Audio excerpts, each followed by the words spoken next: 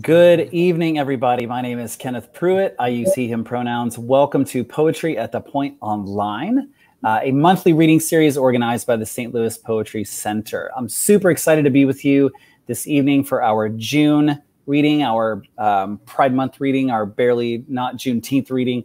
I'm really excited to be with Stefene Russell, Raphael Maurice, and Noelia Cerna. Say hi, everybody.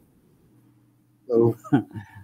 St. Louis, few quick announcements before we get rolling. Same as last month, wanted to reiterate that St. Louis Poetry Center turns 75 years old this year.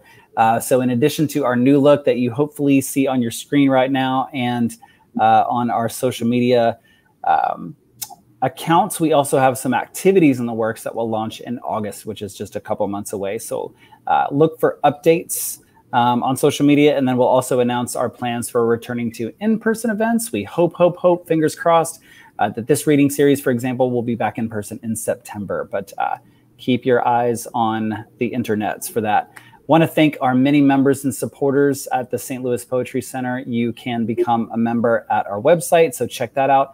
Big shout out, as always, to our supporters, and particularly the Missouri Arts Council, whose big, generous support helps to make this series possible each and every year. So speaking of social media, if you're watching this in real time on Facebook Live, pretty please comment and share the link. But if we have time at the end, which we have over the last few months, we're going to have some informal Q&A with these lovely poets. So if a question pops into your brain, please post that in the chat so that we can pick that up and use that when we have some conversation with these folks. If you're viewing this after June 22nd, pretty please still comment, still share. We want to keep boosting the signal for these folks' work and for this reading series in general. We will also post some links on Facebook for you to support these poets and access more of their work online. So keep your eyes there also. All right. So without further ado, let's get to the real business of the evening, which is poetry. So first up this evening is Stefene Russell, the author of Inferna by Intagliata Press in 2013, The Possum Codex from Otis Nebula in 2015, and 47 incantatory essays, which was actually my first introduction to Stephene's work, which came out in 2019 from Spartan Press. She was also the 2018 Lawmeyer Sculpture Park Poet in Residence, which makes me more jealous than probably anything about her. You can find her online at stephenerussell.com and on the Twitters and the Instagrams. Please welcome Stefene Russell to the stage. Stefene, go right ahead. Thank you, Ken, and thanks to Aaron Quick and to the St. Louis Poetry Center and to Noelia and Raphael. And so just a quick introduction. I have a theme for tonight. So I woke up yesterday and came down my stairs and looked in my yard and saw that the storm on Sunday night had just completely decimated one of my pawpaw trees. It was just lying in the yard like that. So that's how I started the day. And I ended the day with this terrible dishwashing accident. My beloved glass citrus juicer fell into the sink and lots of shards of glass ricocheted off the sink and got me in the hand. So look at this nice finger I have bandaged. I had to go to urgent care because it bled and bled and bled and bled, and they had to put some kind of medical styrofoam on it, I guess. So it's no longer bleeding. That's great. I'm very happy about that. So I thought I would theme the reading tonight sort of the dystopian domestica with a 4th of July chaser. So I will start with that. A long time ago, every big city had another little city within it, built near train tracks or industrial waterways or dumps. It was where you went after you lost your job and your house, where you patched together shelter from scrap metal, driftwood, and pallets. You nailed flattened sardine cans over holes in the floor. You curled a sheet of rusty tin into a tipsy chimney that puffed smoke over a tar paper roof. St. Louis's ran a full mile along the Mississippi River near the municipal bridge. It was so big it spawned suburbs. Hoover Heights, Maryland, and Happy Land, short for Happy Landing. 5,000 people lived there. Some of the buildings were so big they soared 2 stories tall and had antebellum verandas. There was a scrap metal church and an orange crate church. People sent their kids to school, hung wash, angled for catfish and turtles, walked 3 blocks to the Welcome Inn where they stood in line under the bridge for baskets of bruised turnips and stale bread. Chicago burned its Hooverville. New York sent demolition crews to Central Park. St. Louis sent a crew of WPA workers to tear down the Mississippi River shanties, and in 1949, 47 families still lived in Parkerville at the foot of Madison Street. It was at the foot of Madison Street where the city of St. Louis decided to build its new municipal dock and rallied the bulldozers. Parkerville, home to a woman who said, "This is the only home I have ever owned. I've lived here for 21 years. I'm going to miss the flowers in my garden." Home to a man who said, "I don't want to be jammed up in one of those public housing projects. I wish I could move to the country." Home to a woman who said, "What shall I do with my antiques? I'm 80 years old and I've lived here for 28 years. What shall I do with my antiques?" Home to Charles Keenan and his wife, who put plastic, not glass, in their windows, who had ragged curtains, whose sink had a worn veneer, whose sink produced hot and cold running water, who read the newspaper in a wallpapered room, who laid down tile in the kitchen and the bathroom, who brewed coffee, who shook out salt and pepper on their dinner, who sat at a kitchen table facing a kitchen window looking out on the river. Parkerville, where men and women sadly and silently contemplated their belongings, trying to decide what to take, what to leave behind, where to go. Parkerville, where men and women stared bitterly at the condemnation signs tacked on their homes by the city. Parkerville, which had its mayor too, a mayor who told the reporters who showed up for the bulldozers, "It's unfair to make us move, but you can't fight City Hall." So I guess there used to be these things. I have only seen them in archives. These things called wish books, they were like catalogs, so this is wish book. It was like a mid-century thing, mid-20th century. The heart is a little catalog. Sugared oranges in gold-papered boxes, marigold and cream and fringy edges, shoes and chenille slippers, lullaby scratched on a cloudy mirror with a diamond stylus, a capuchin monkey peeking over the brim of a silver loving cup, a Permalux perfume bar, a pair of galoshes that make you invisible, transparent velvet capelets, and color-fast handkerchiefs bordered with household gods. A box of small soaps that smell like everything you remember the year you turned 17. Christmas socks hung over the maw of the hearth. The soot is dark and there's a hole, but that's not the black hole. You trade in your you. Then the yawn of want never shuts up.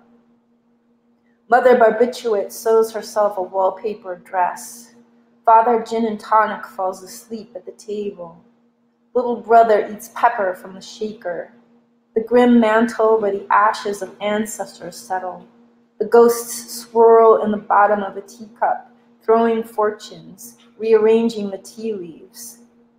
Playing a banjo made of tortoiseshell and with hemp strings, stirring the ashes in the fireplace, drawing hexagrams in the dust. The motes don't know where to settle. One day you'll kite out of this kitchen by combusting in the firebox. Your magic door is the mailbox, a book of longing sleeved in brown paper.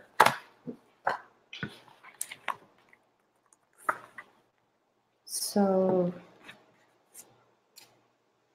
okay, these aren't so domestic, I lied.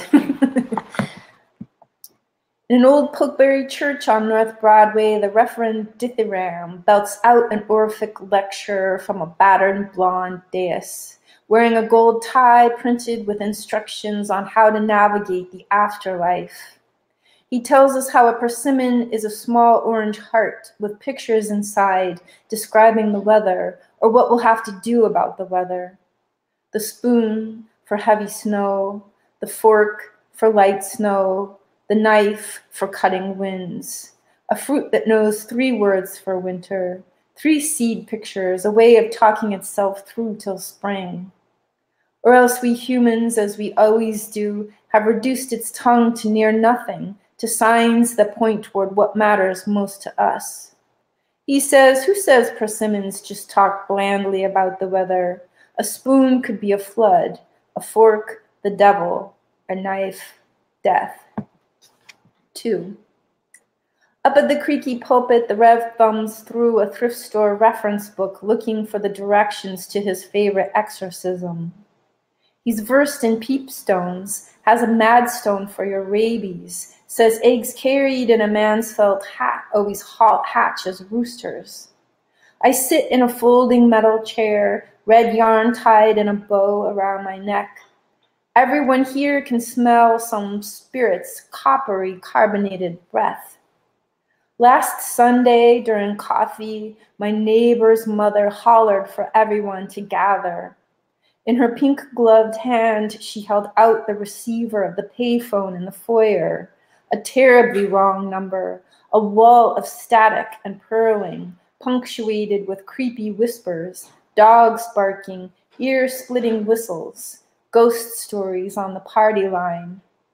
Into the booth our Rev went, sweaty, hanky to his forehead, finger signing 3 sevens over his chest. Now listen, oh, you sons and daughters of earth and starry heaven, he said.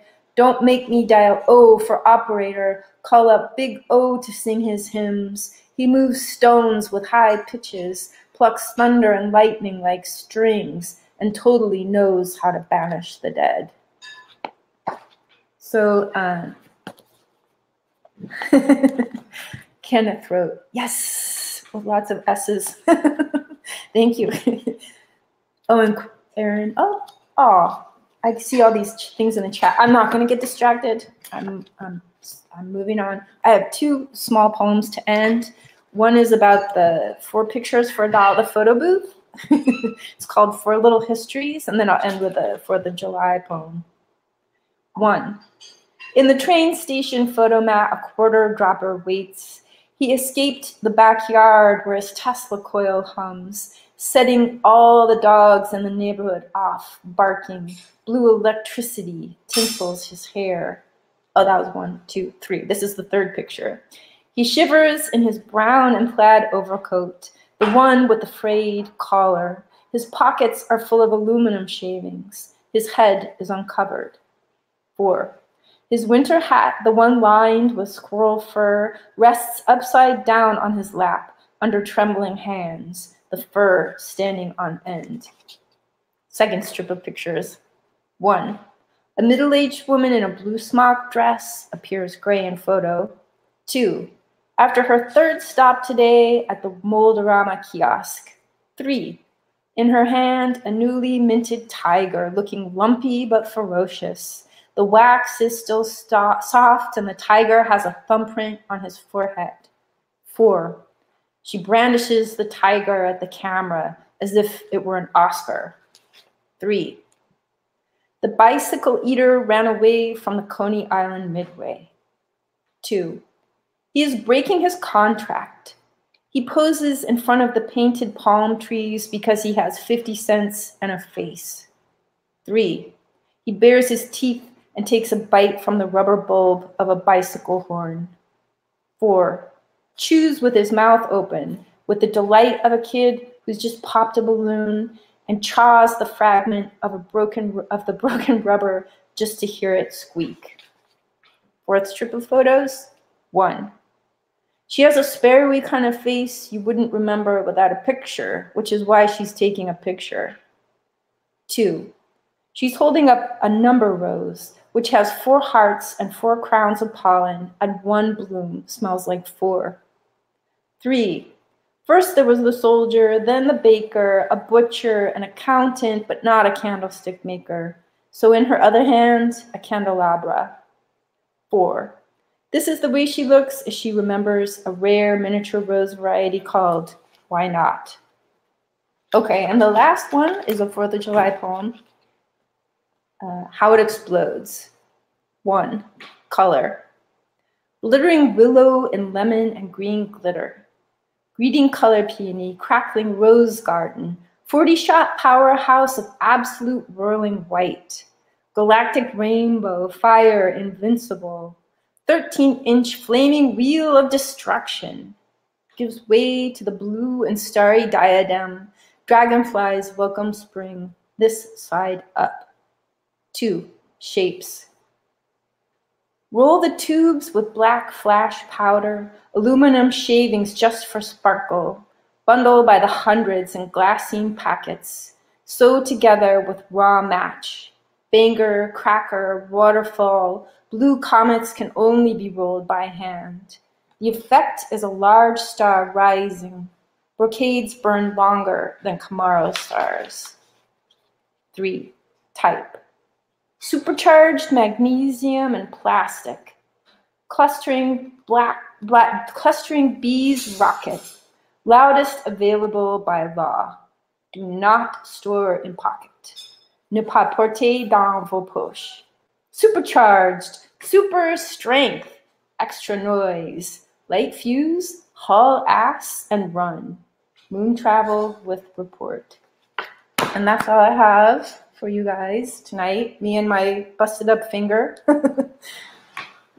So thanks very much, guys. Awesome. Thanks so much, Stephanie. So for those of you watching, so what you don't know is that there is a chat that we can see and communicate with each other that you cannot see. So Stephanie was checking out, and it's fun to go nuts over just the sounds and images of your poems while you were chatting. So that's what you were seeing. I'm gonna sit with antebellum verandas for a very long time. So thanks very much, Stephanie. I really appreciate it. Next up, speaking of fireworks, is Raphael Maurice. Check out that backdrop. He is a translator, writer, and poet. He tutors full-time at East Central College, where he also teaches. His forthcoming book, Against Music, is out on Spartan Press this month, so go and get that. He is also the author of The Idiot's Calendar from Spartan Press as well. And there is a part of his bio that he left out, although I've seen it all over the internet, which is he lives in Washington, Missouri, where the river keeps its secrets. So I'll sneak that back in for you. Raphael, take it away. Thank you so much. Thank you, Kenneth. Thank you, Aaron. Thank you, Stephanie and Noelia. Stephanie, that was gorgeous. I don't know what to say, and I don't really feel like following it, but I shall. I have to. The first poem I guess I'm going to read, it's called Trailer Trash, and it's based off the song by Modest Mouse. It even has the epigram, and I'm sorry if I dissed you for those of you who know early Modest Mouse. Late Modest Mouse you can skip. And it's really just a poem about being young and not living the best life. So here goes. Trailer Trash. Yes, Kenneth. A German called out more light when he was croaking. I coughed so hard last night. I was only joking. And the German had a good idea about plants. But there were boys when I was a boy.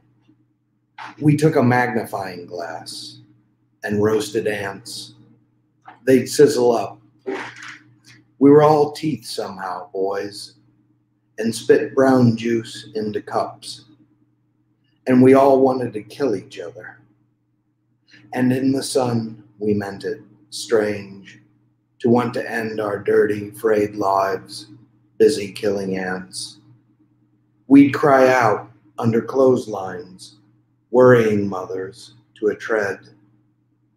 We were boys, and their violence, my own violence, my hands, our greasy hands, light, more light. In the fireflies burn and press, we buried our dead.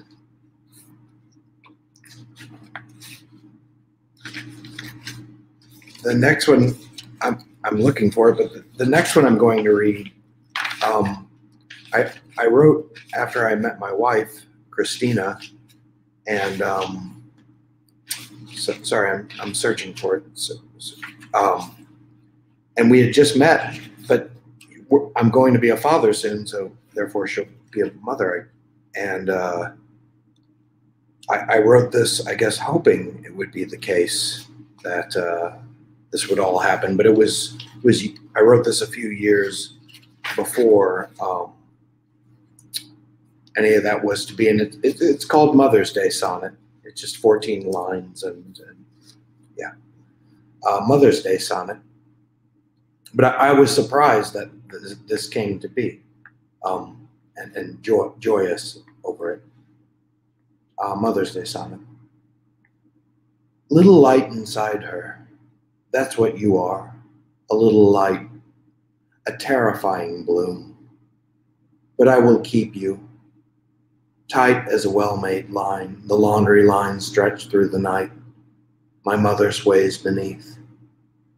And my money will blow in gusts, blue breezes made to hollow out accounts.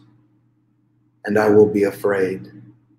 I will grieve some for the things I've wasted, for lights I've extinguished, stubbed out, and the lights I've lit up and seen swarm my pinwheel, sugarloaf, honey, dear, land into our arms and squall, summoner.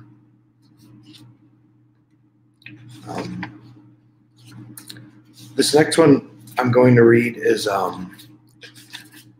it's not that it's so interesting that it's true, but the aspect of it that's true is really amazing. A young boy I went to grade school with, this was in first grade, our teacher announced that his arm had been taken off in a combine and that he carried it back to the farmhouse on his own and got his mother, in this case, and then went to the hospital. But it was truly astonishing, obviously, but just how brave Aaron was, and the boy who lost his arm. And I was just astonished that someone could have that in them. And what this is just dedicated to Aaron, and just what a brave, tough person. This is called Sneer. With each oyster-like gob that comes de profundis, with phlegm that coats the side of my hatchback, I feel disdain, but for life now. I sneer and I smoke like a pool hall bitch. I sneered too when I was asked to snitch on boys who beat off in bathroom stalls. You could hear them, their final squalls. They rested their heads on desks in math. It was after lunch, then home where there was a cold bath waiting for their backs to receive strokes of leather belts. I think of them. I smoke and think of Aaron, his right arm vacuumed off in a combine. He was reported not to have cried out, but fetched his ruined limb. The boy carried it back to the farmhouse. How he'd smoke in stalls. How the crows that day must have spread like India ink, their caws from tree to tree. How different everything must have been, standing on the corner of this and that. I wear a Stetson and pull down on my hat and wait for a stranger to pass by. I still get paranoid when I get high. I touch both arms with both hands. Like some ruined, rained-on puzzle, there are pieces missing. I walk, light up, and think of boys running through the gym, high as kites, singing something about rubber and glue, their high tops squealing above the impossible brightness. I'm just going to read, I guess, two short ones, really two short ones more, and that will be that.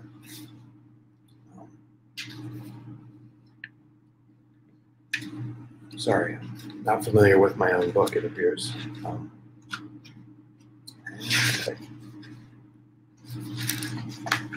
This is called The Piano, and I should have put a dedicatory note in it. It's for Glenn Gould, the pianist. And every time I hear him, well, every time I listen to him on records and stuff, he reminds me of just a barroom player with the grace of a truly just genius classical musician. And I wrote this just listening to Glenn Gould play and thinking about him playing and what a wonderful person it seemed he was. The Piano.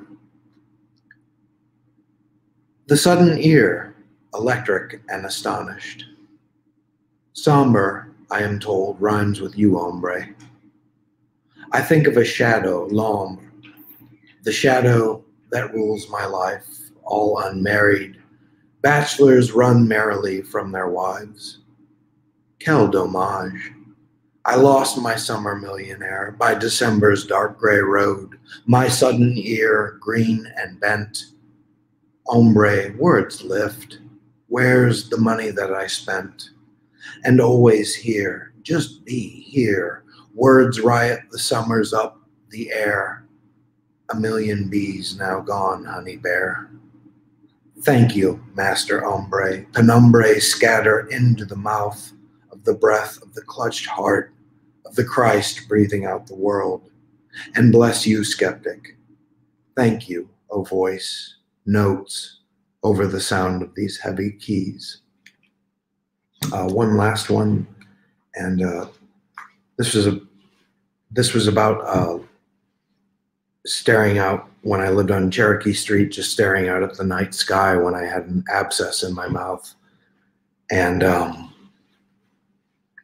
it's called Adventures in Dentistry. I'd just been treated for the abscess. I'm not belly aching, but the stars looked particularly beautiful that night. And as a matter of form, I was just reading Michael Robbins and W.H. Auden, and I totally ripped off like the rhyme, or I tried to rip off the rhyme and syntax of that sing-songy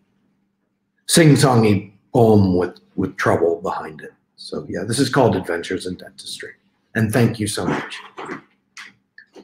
When my tooth was yanked out, my mouth turned violent. The dentist, Dr. J, broke the bank. I doled out with Percocet. The print was blurred on my Gazette. Sipping whiskey through a gauze-strained gum, I spaced out to cars, swimming just out the door. Easter would come just after Lent. 4 roses burned like an open sore. I thought about cigarettes, and I was angry and had no rent. You were angry as I rinsed and spat. Out of the sewer crawled the rat, its belly bloated, translucent, smooth.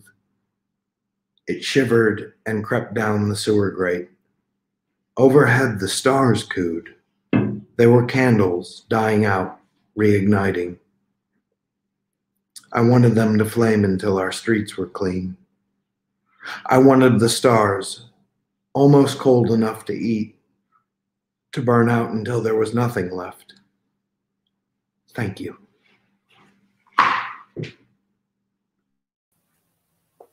Thanks very much, Raphael, for sharing your poems with us. I'm going to make you tell us at the end how you actually saw stars on Cherokee Street. So be thinking about how you're going to lie your way through that one. All jokes aside, thank you so much. I really appreciate it. Last up is Noelia Cerna, coming to us all the way from Arkansas, actually, in Fayetteville. She is a first-generation immigrant from Costa Rica and received her bachelor's degree in creative writing from Westminster College. She is a poetry reader and feedback editor for Tinderbox Poetry Journal, an assistant poetry editor for Borderlands Texas Poetry Review, an associate editor for Sibling Rivalry Press, an editor for Nomadic Press, a poetry editor for Patchwork Lit magazine, a writing mentor, and a recent recipient of the Lengel Raman Prize for Mentorship for PEN America's Prison Writing Program, and somehow made time for us This evening, she is barely keeping her gigantic dogs at bay with lots and lots of peanut butter. And I'm very excited to welcome to our online stage, Noelia Cerna. Please take it away. Thank you, Kenneth. Wow. Stefene and Raphael, you guys are beautiful. That was beautiful. Everyone pray for my dogs. Okay, so first poem. The caller on the crisis line tells me about her trauma and then asks me if I believe it is possible to come back from something that has completely broken us.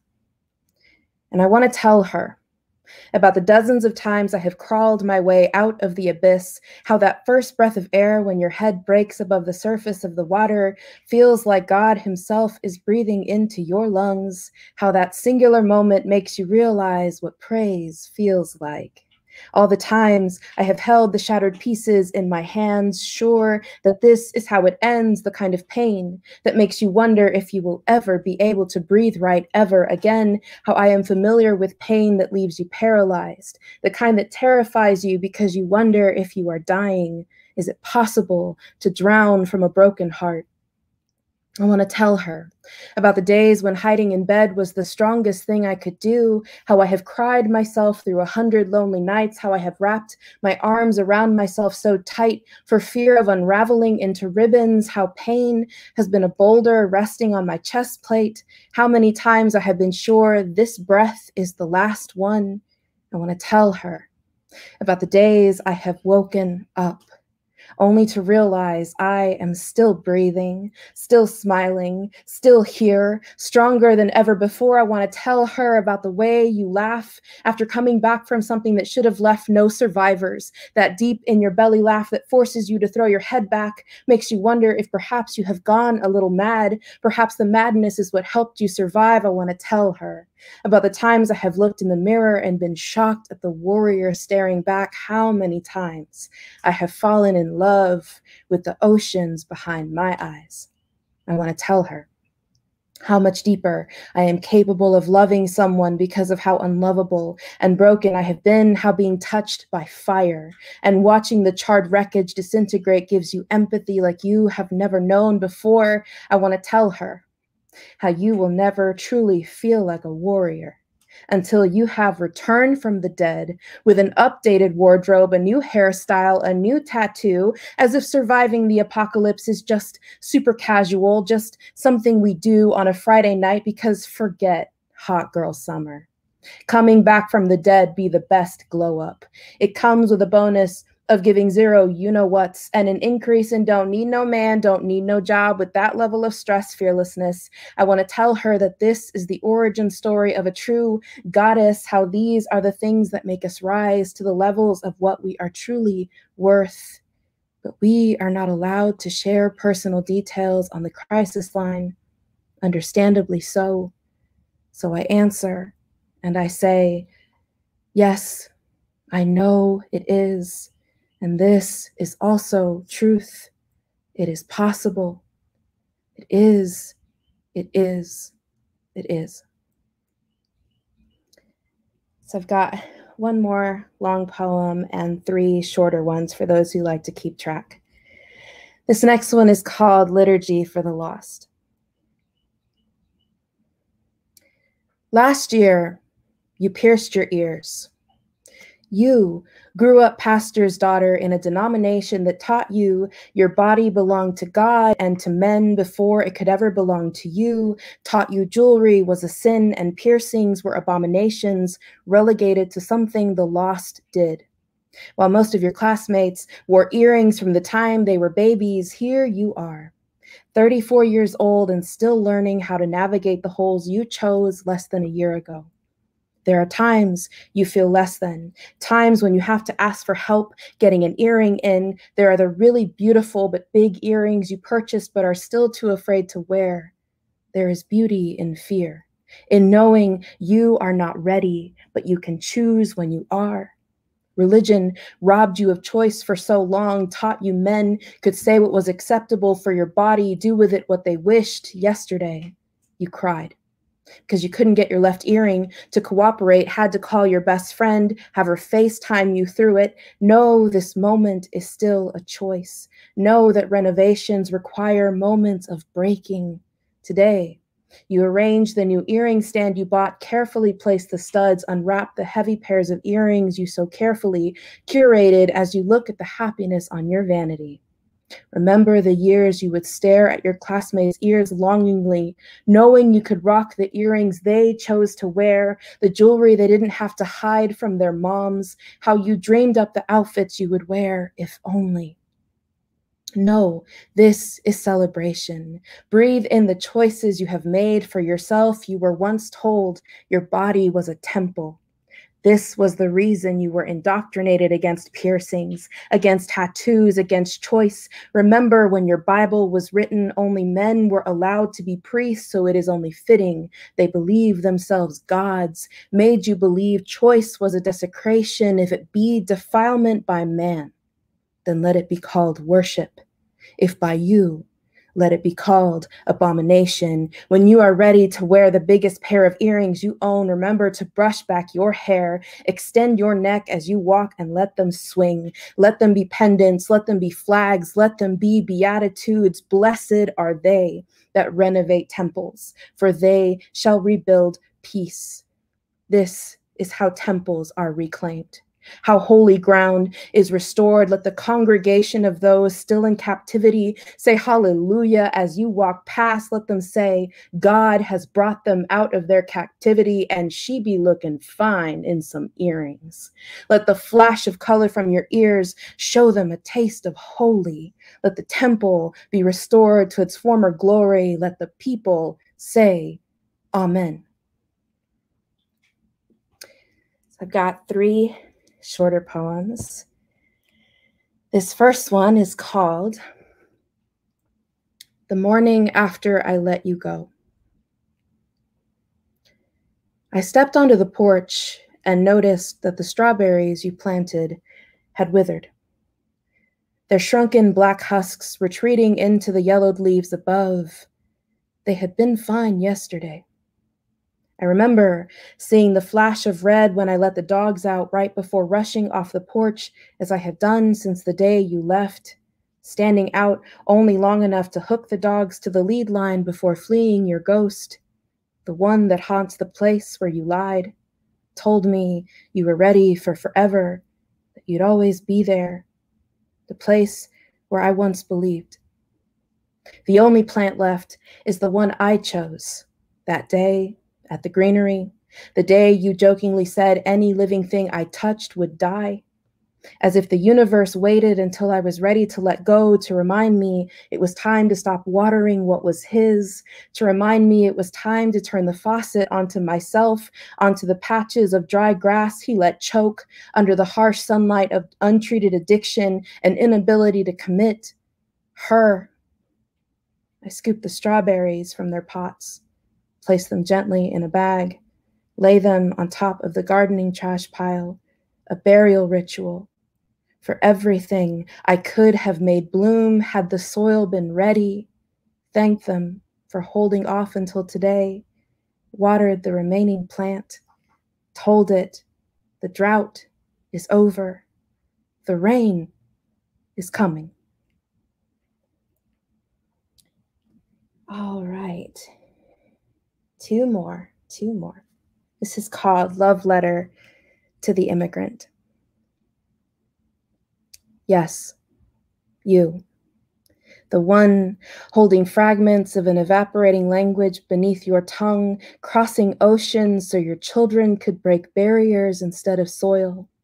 To the mothers, tucking pieces of their native tongues into their children's backpacks, to the fathers trading master's degrees for chicken plants, to the children entering classrooms in a country that does not like natural hair, curls, or color.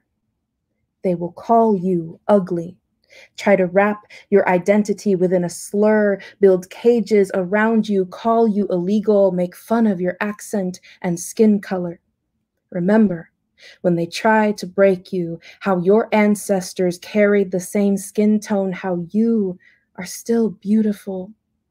Do not let them steal the language from your throat. They will try to convince you that tongues cannot carry two languages. Remember, your accents are landmarks, reminders of the homes left behind. Remember, every piece of identity you keep is a connection to home and to those that came before. Remember that seeds do not concern themselves with how deeply they've been planted.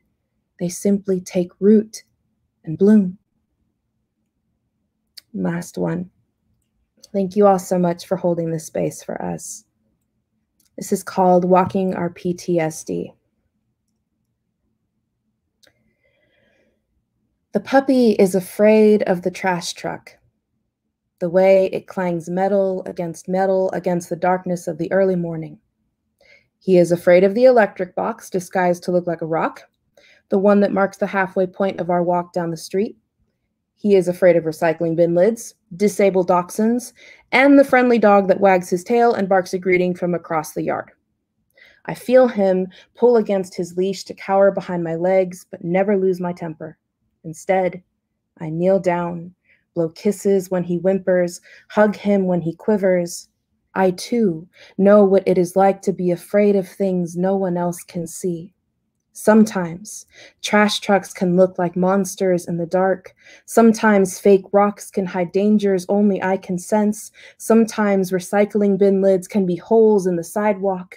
I call him sweetheart, kiss his muzzle, knowing I am afraid of the sound of keys and closing doors, knowing like him I am afraid of life's normalities, how I always wonder when someone tells me they're going to the store, how many times it will take before they don't come back anymore. The puppy is not the only one that spends his days staring out of windows looking for the car that holds the one he loves to return. My recycling bin lids are the extended silences of a phone that does not ring. My fake rocks, the temporary goodbyes that feel like forever. My trash trucks, the emptiness of cold sheets on the other side of the bed. When I wake up alone in the middle of the night, I know what it is like to hear bombs lurking beneath the singing of birds, what it is like to hear the helicopters and blaring sirens, despite the peacefulness of a normal Wednesday night.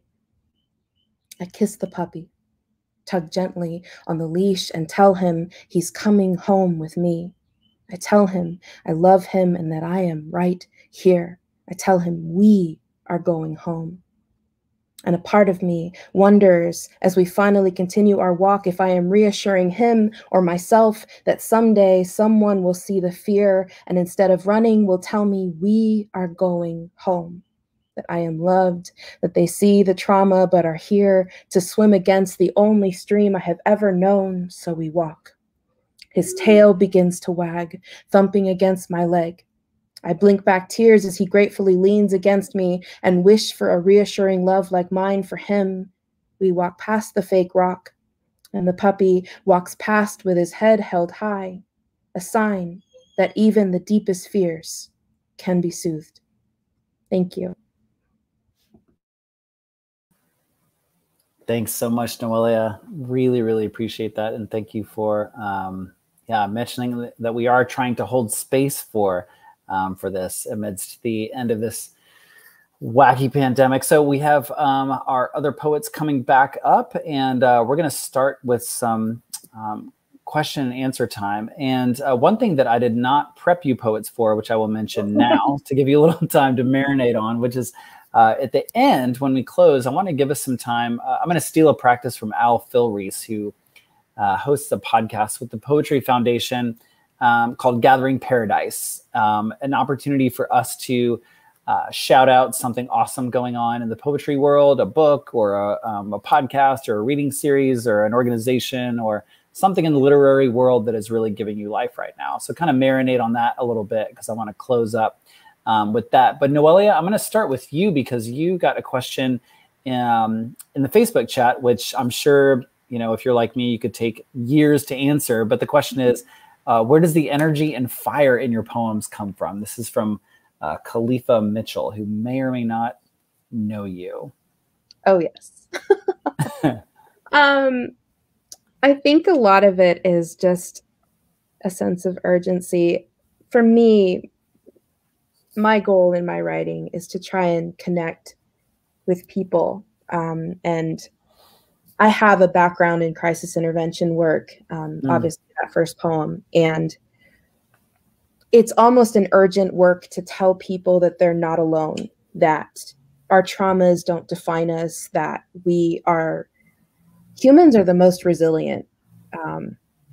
People will go through the most horrific things and just come out a million times more beautiful and more powerful. And I think for me, I want when somebody hears me read to feel like I can get through whatever it is that I'm sitting with in this moment. And if that is the only thing that I can convey to them in my writing, it's worth it. And so I want them to hear that. So I guess at the crux of it, that's where it comes from. That's really interesting. You know, I work in healthcare, and right now I'm in the middle of taking some trauma-informed care training. And what's really stuck with me a lot is our need to kind of shift in our culture from asking what's wrong with you to asking what happened to you, right? Which I think for a poet is just a much, much more interesting question. So, yeah, can you guys see me or hear me now? Yeah, but I think we lost Noelia.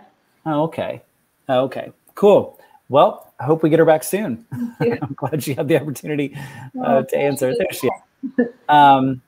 Anyway, so yeah, what happened to you? Seems to me a much more interesting question for a poet to answer. I want to offer to Stefene and Raphael too. Like, I mean, I guess the question is really kind of almost like an artist statement, right? Like, what is your poetry about these days? If you had to kind of summarize in a sentence or two what your poetry was trying to get up to in this moment, like what would that be? Raphael nodded at me very subtly. Passing the buck, is that what that was? You know, the way I write, it's so weird. Like, I'll start with an image or some idea. I mean, I really like to write about people too. I get really bored with myself. I'd rather write about other people. But I mean, honestly, I never know what I'm going to write about. I have to follow the thing. Like, the thing leads me forward.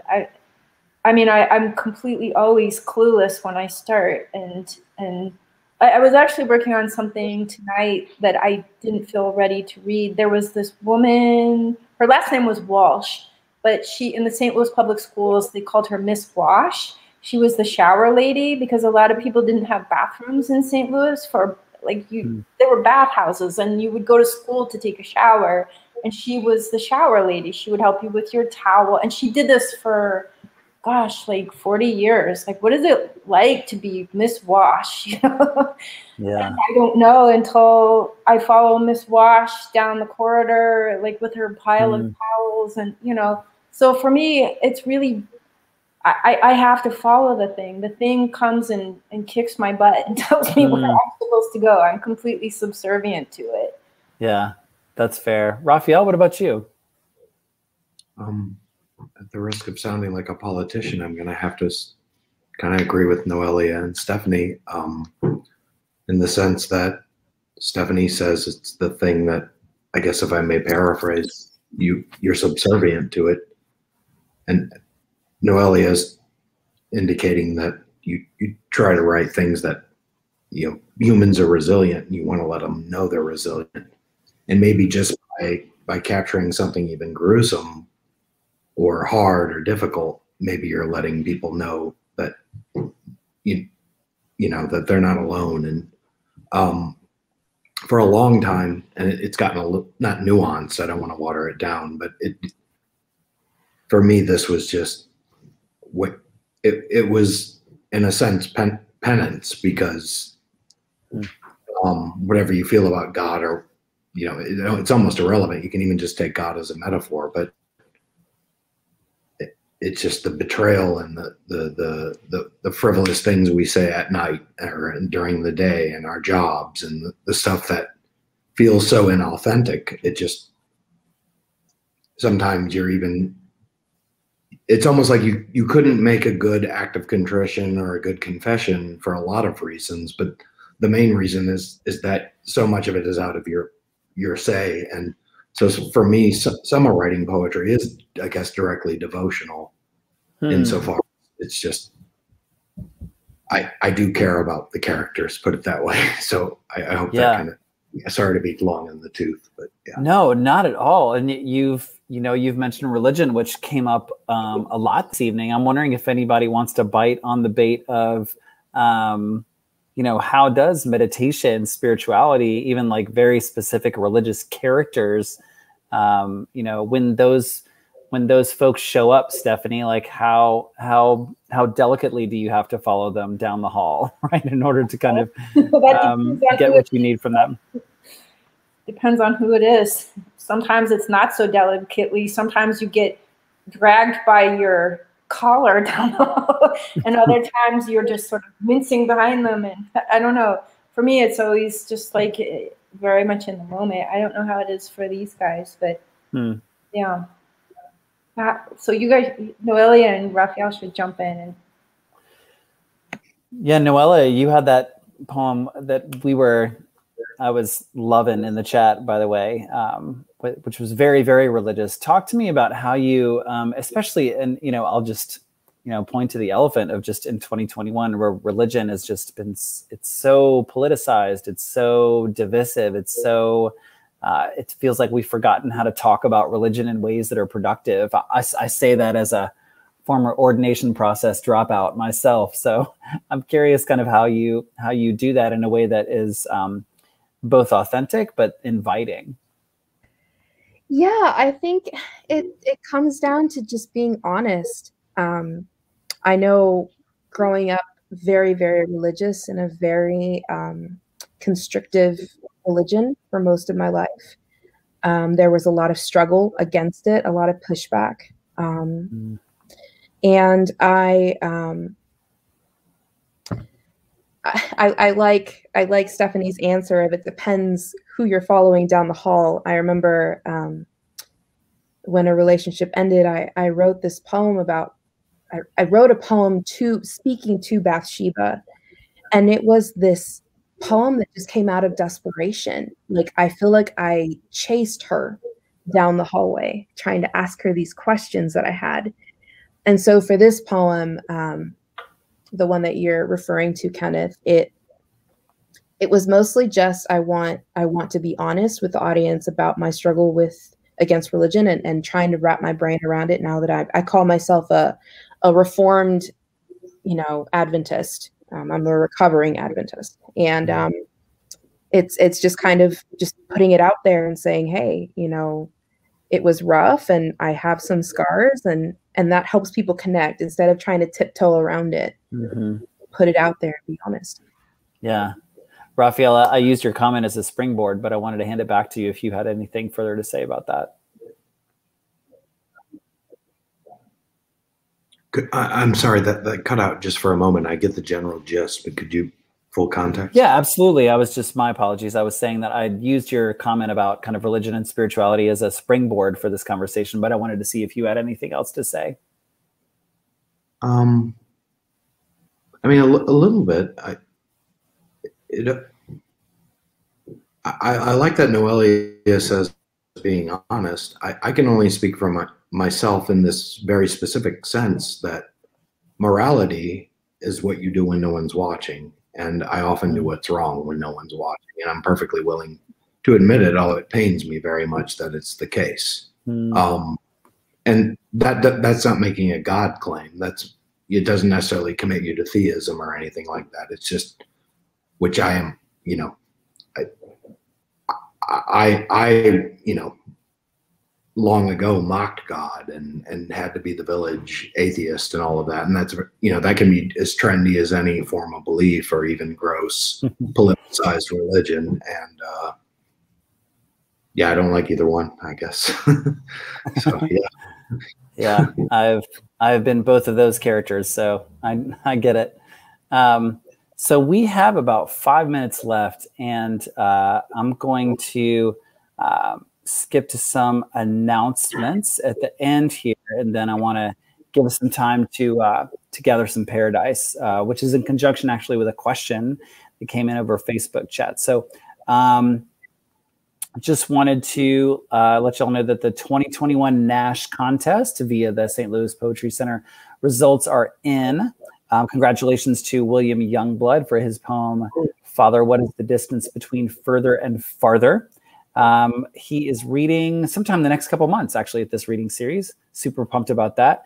As well as Brittany Cordera, who's one of the finalists with Good Feet, and Matthew Freeman for his poem, Dad and I at the Bus Stop When It's 6 Degrees. You can check out all their poems on the St. Louis Poetry Center's website, and you can hear them reading, as I mentioned, at some upcoming Poetry at the Point events this fall. Thanks to Andreen Matika and to all the poets who submitted their poems to the Nash contest this year. So last question, let's gather some paradise. So a question came in via Facebook about what y'all are reading these days. So I want to combine that question with just what is happening in your literary spheres that are worth paying attention to. I'm going to start with Stefene. Always in the hot seat here. I have this bad habit of reading like 8 books at once, so I'm not going to go through the whole list. But I had a friend who sent me a copy. It's a book from the 80s, and it's a novel. It's not poetry. It's called Little Things, and it's kind of a fantasy novel, and it's just so, I think poets really, it's a novel for poets. It's just, and usually I'm a really fast reader, and I cannot read this book quickly. It's weird that way, and it's almost got this magical thing about it. So I would highly recommend that book. And the other thing I have been looking at are oral histories, which in archives, which I think are just another thing that poets should read, because I think with Raphael and Noelia, we're really doing deep dives into other people's lives. And I think in terms of like cultivating like just a broader sense of how people are and getting out of your own head, they're a great way to do that. Yeah, agreed. Awesome. Thank you. Raphael, what about you? Gosh, right now, I mean, if we mean pretty immediate, gosh, I'm promiscuous with my reading too. 8 books, as Stefene says. Gosh, I'm reading Francois Mauriac, that won the Nobel in '54 for literature. But his novels aren't what really draw me in. I like his study of Christ called Son of Man, and what I'm reading right now is What I Believe, and I like that a lot, obviously, but it's completely divorced from any pretension or trying to be clever or impress philosophers or theologians. It's simply, it almost starts when he's a boy and goes through his journey with Catholicism, and it's whether you, it wouldn't matter where you fall in that order, it wouldn't matter. It's a beautifully pared down, simple, honest account of where he is and where he was with religion.